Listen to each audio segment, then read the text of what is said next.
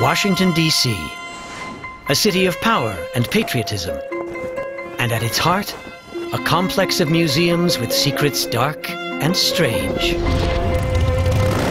How to rule the road. How to take a trip to Mars. And how to take down a legendary fighter.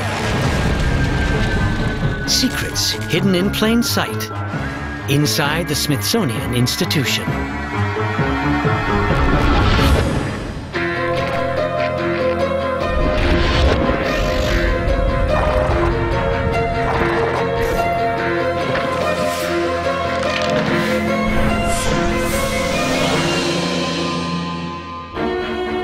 In a nation whose motto could be the bigger the better, the Smithsonian Institution is as big as it gets.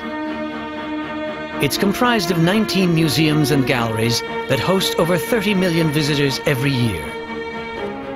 As a single institution, the Smithsonian is truly a museum of everything, much of it seen from a distinctly American point of view. From pop culture to technology to war. But the Smithsonian isn't simply a showcase for the nation's victories.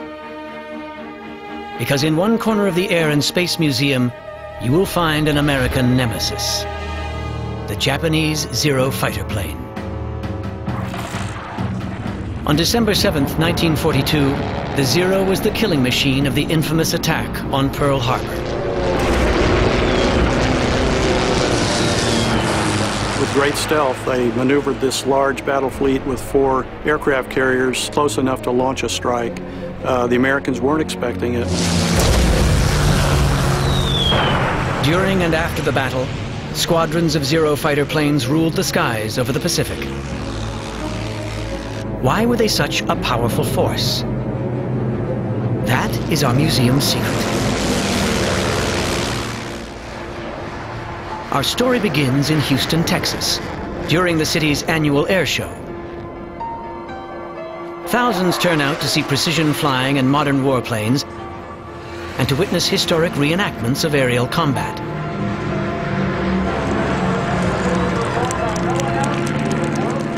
A dozen vintage American fighters will take part in today's events, as will several U.S. trainers that have been modified to look like Zeros. Stand-ins are necessary because so few Zeros have survived.